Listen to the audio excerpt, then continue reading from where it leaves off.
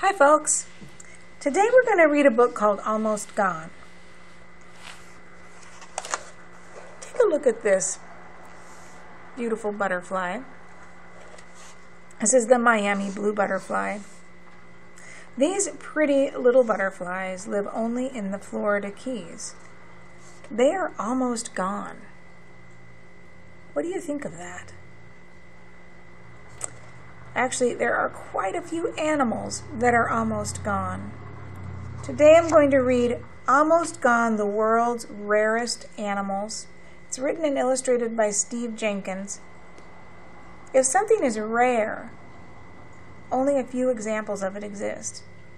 Let's find out why these animals are almost gone.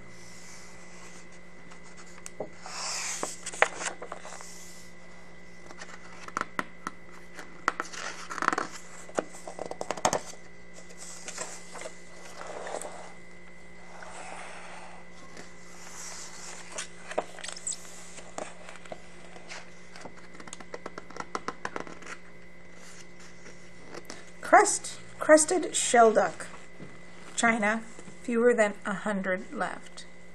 The crested shelduck was once found throughout much of East Asia. It has been hunted for food and for its beautiful feathers, until it has become one of the most endangered birds in the world. Here's an asterisk that says about the number of animals left. See the asterisk right there? Animals in the wild are hard to count accurately. The numbers given for each animal in this book are the best guess of the scientists who study them. These numbers don't include animals living in zoos, just those left in their natural habitats. As people become concerned and take action, many of these animals will increase. Others, however, will go down, since it's too late to help all of these animals recover. This is an introduction to help us understand the main topics of the book. Animals that are almost gone or endangered.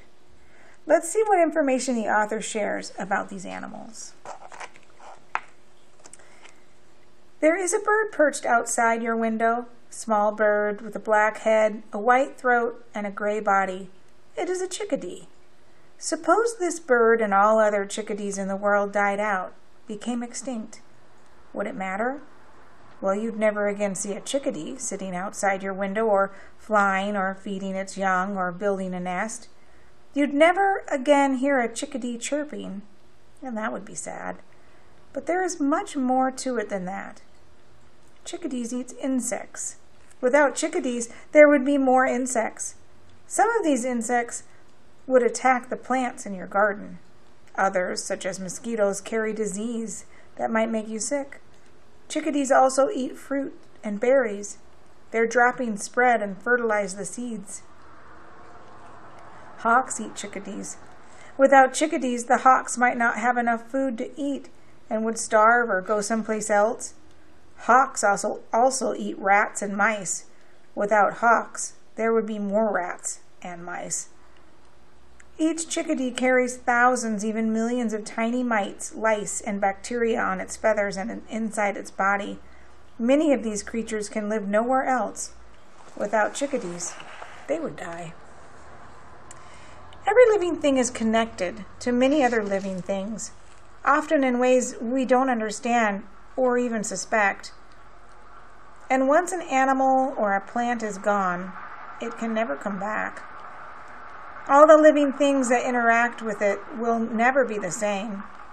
Some of them won't be able to survive themselves.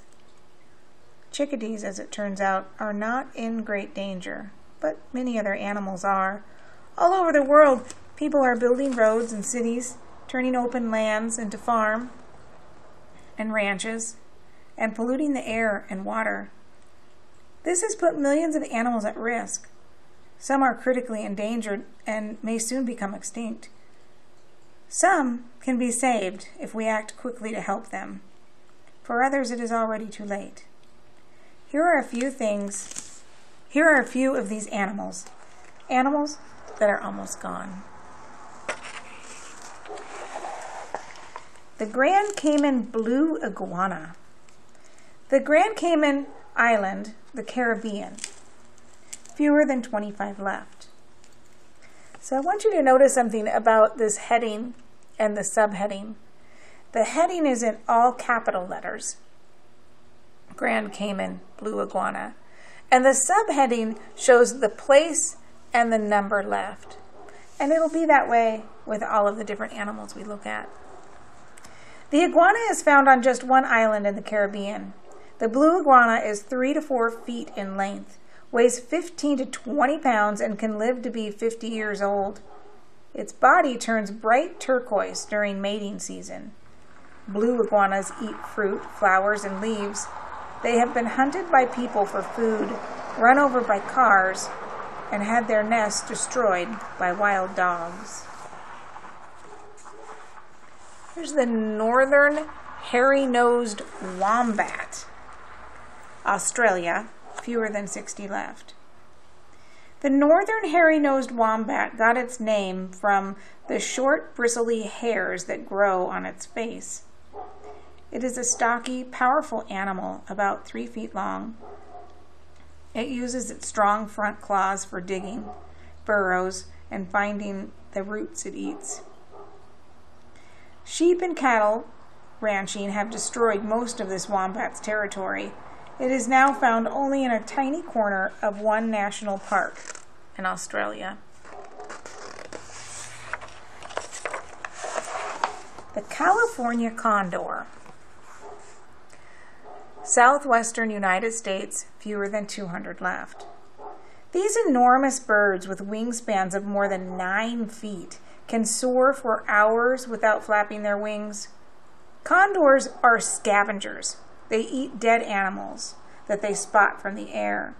By 1982, hunting, loss of habitat, pesticide poisoning, and collisions with power lines had left fewer than 25 California condors living in the wild. Since then, raising birds in captivity and releasing them into the wild is slowly helping to increase their numbers. Addax, Sahara Desert, Africa, fewer than 400 left. The addax is a large antelope weighing up to 300 pounds. It lives in the hot, dry deserts of northern Africa and may go most of its life without drinking, getting the water it needs from the sparse grass and bushes it eats. The addax is hunted for its meat and leather, and during the past 100 years, its numbers have declined sharply.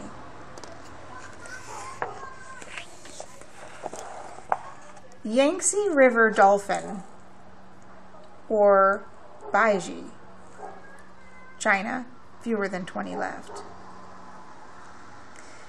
These freshwater dolphins live in small groups along the length of the Yangtze River. They may grow to be 8 feet long and weigh up to 500 pounds. The Baiji appear in many Chinese myths and folktales. Pollution, collisions with ships' propellers, and construction on the river have greatly endangered these creatures. There were approximately 6,000 Baiji in the 1950s, a few hundred in the 1980s, and fewer than 24 in 2000.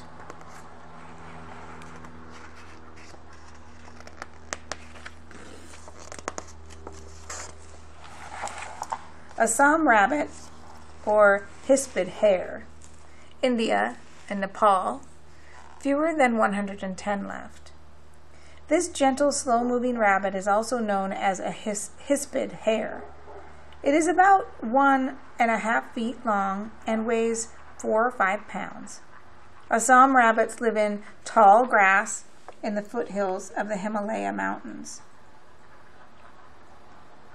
They eat the roots and young shoots of this grass. The destruction of this habitat to create farmland has made the Assam rabbit extremely rare. The Miami blue butterfly, Florida, United States, fewer than 50 left. For 50 years, no one saw a Miami blue butterfly. Then, in 2000, A colony of these tiny bright blue butterflies was found on the island in the Florida Keys. In many places, development has destroyed this butterfly's habitat and the plants its caterpillars eat. Butterfly collectors and pesticides used to control mosquitoes also threaten the Miami blue butterfly.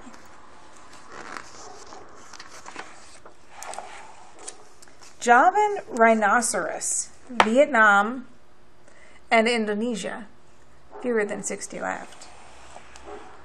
Although the Javan rhinoceros once lived throughout Southeast Asia, it is now found in just 2 national parks in Vietnam and in Indonesia. These rhinos live in dense, low-lying tropical forests, and much of their jungle habitat has been cleared by farming or logging. Their numbers have also been seriously reduced by poaching or illegal hunting. The hunters are after the rhino's horn, which is in great demand in traditional Asian medicine. Unlike many critically endangered animals, there are no Javan rhinoceroses in captivity.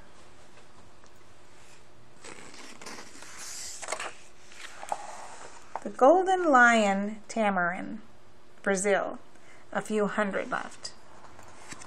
This squirrel-sized monkey lives in the tropical forests on the coast of Brazil.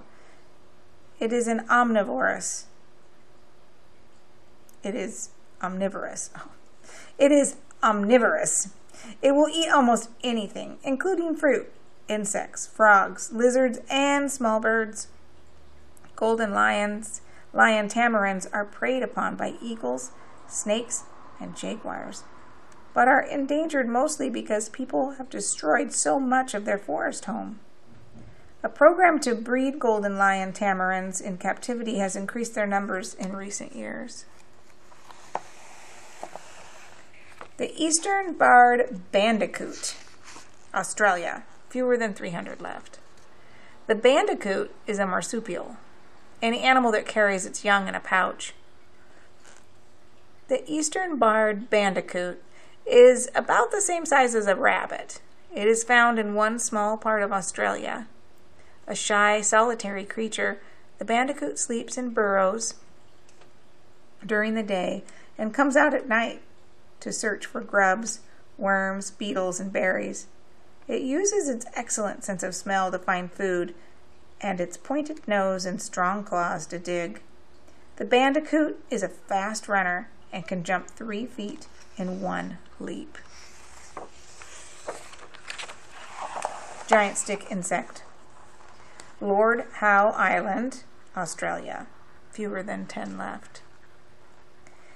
A rock rising from the sea near Lord Howe Island is the home of the world's rarest insect, the 6-inch long giant stick insect.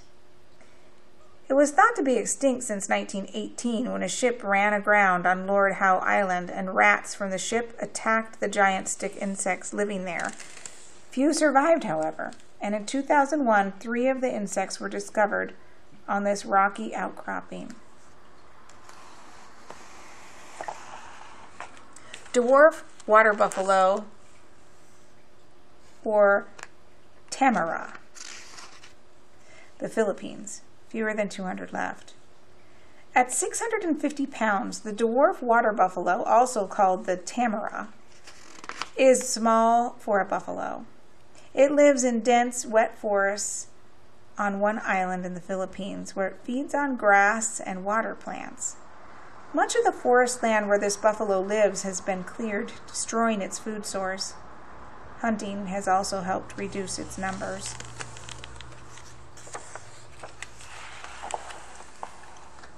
Bactrian camel, Mongolia and China, fewer than 500 left. Bactrian camels are the 2-humped relatives of the more common 1-humped camel. They live in the harsh desert of Central Asia. Their humps contain stored fat and allow these camels to go for several days without food or water. Their long, shaggy coats keep them warm in the cold desert nights, and they are able to close their nostrils to keep out blowing sand. In many places, domesticated camels have crowded out their wild Bactrian cousins. Waterfall frog, or torrent frog. Australia. Unknown number left. The waterfall frog, also called the torrent frog, lives near fast-moving streams and waterfalls in the rainforests of northeastern Australia. Once common, it has almost disappeared in just a few years. No one is sure why this frog and many others around the world have become endangered so quickly. They may be victims of a new kind of fungus, or may be especially sensitive to the effects of global warming.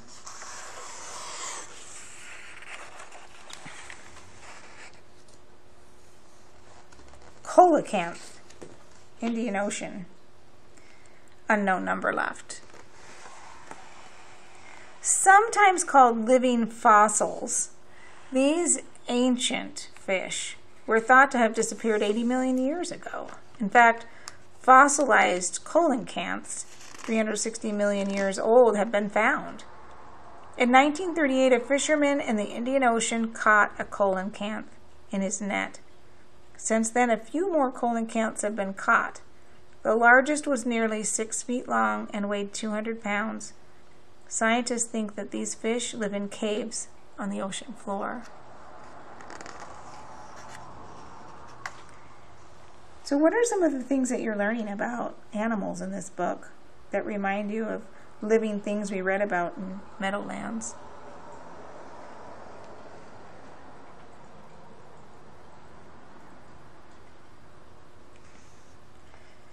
Some of you may not have read Meadowlands yet. That means you'll be reading it tomorrow.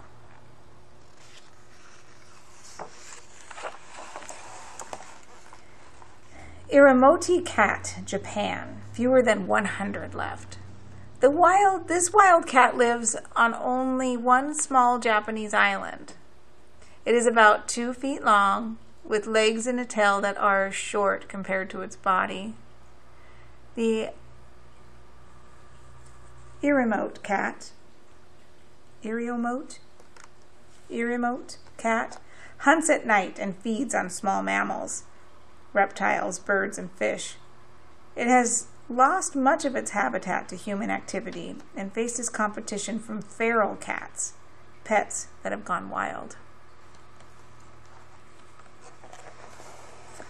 Abington Island tortoise, the Galapagos Islands. 1 left. This tortoise, nicknamed Lonesome George, is the rarest animal in the world. He is probably the last living member of his species. Abington Galapagos tortoises are big enough to ride on. The males can be 4 feet long and weigh 500 pounds. The tortoises were overhunted in the 1800s by sailors, who caught them by the thousands and took them on board their ships for food.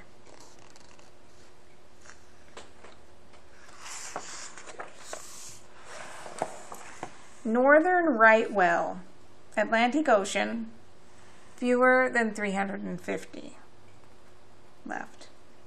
Before they were hunted nearly to extinction in the 1800s, there were as many as 50,000 of these huge mammals living in the North Atlantic.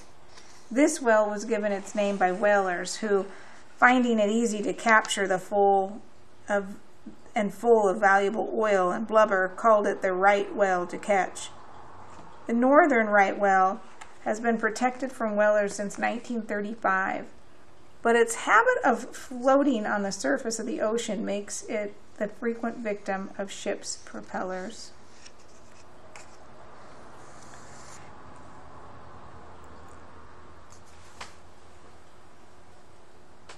So the animals we've read about so far are almost gone. This section is going to tell us about animals that are gone forever or extinct. Gone forever. These animals are extinct. There is little or no chance that they will be seen again. Because of the web of connections among living things is so complex, we don't understand all the consequences of a species becoming extinct. We do know that something unique has been lost and can never be replaced. Moa, New Zealand, extinct around 1600. The largest of these flightless birds stood over 6 feet tall at the shoulder and weighed 600 pounds. When a big moa held its head high, it measured 12 or 13 feet tall. For millions of years, these forest dwellers had never seen a human, so they had no natural fear of the first people who arrived on their island home. Within 100 years of their first encounter with humans, they had been hunted to extinction. Steller's sea cow. The Bering Straits between Alaska and Russia, extinct in 1768. The sea cow was huge, 25 feet long and 8,000 pounds. It swam in the cold waters of the northern Pacific. Trappers collecting seal furs hunted the Steller sea cow for food.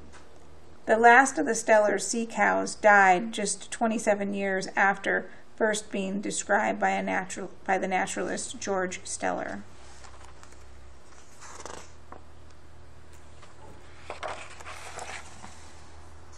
Tasmanian wolf, or the thylacine. Tasmania, Australia, last seen in 1936.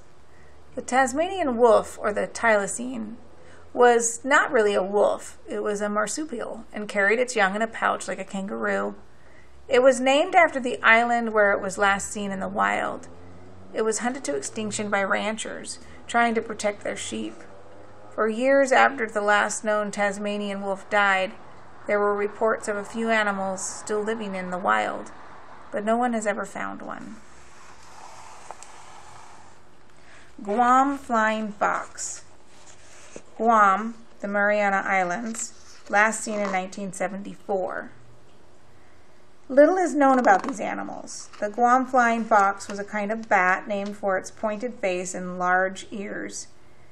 It fed at night on flowers and fruit.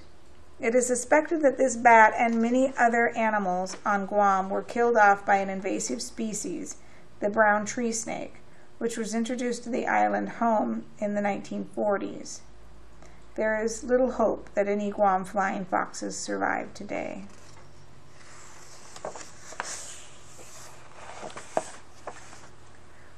On these last few pages, Steve Jenkins is going to give us information about some animals that are coming back from near extinction.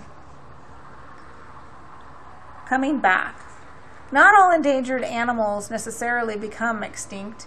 Some animals that were almost gone have been able to recover, or at least begin increasing in number. People have acted to protect their habitats, reduce the threat of hunting or collecting, and breed the animals in captivity to be released back into the wild. It's hard work, but for these animals and all living things on Earth, it has paid off. The gharial or Indian crocodile, northern India. The gharial, also known as the Indian crocodile, can measure up to 20 feet long, making it one of the largest crocodiles. The gharial's long, thin snout is filled with sharp teeth used for catching fish. Some people believe that the nose of this crocodile has medicinal properties. It has been protected from hunters since the 1970s, when there were only 100 left. Today there are several thousand gharials living in the wild. Whooping crane. Right here. The whooping crane is the largest North American bird. It stands nearly 5 feet tall, with wings that can measure 8 feet from tip to tip. Whooping cranes are migratory birds. They travel each fall from their nesting grounds in central Canada to their wintering grounds on the Gulf Coast of the United States, and then back to Canada each spring. This is a long, dangerous journey. By the 1940s, there were only 22 whooping cranes left in the world. Breeding and protection programs have increased that number to more than 300 today. Albine ibex, Europe. Once common throughout the mountains of Central Europe, there were probably fewer than 50 of these mountain goats left in 1900. Alpine ibex were killed for their horns or in the belief that part of their bodies could cure certain diseases. In the 1950s, several zoos began breeding the alpine ibex and returning them to the wild. Today, there are more than 10,000 alpine ibex in France, Switzerland, Italy, and other European countries. Now here is a map of the world, and it has all of the different animals that we talked about numbered, and it shows their place in the world.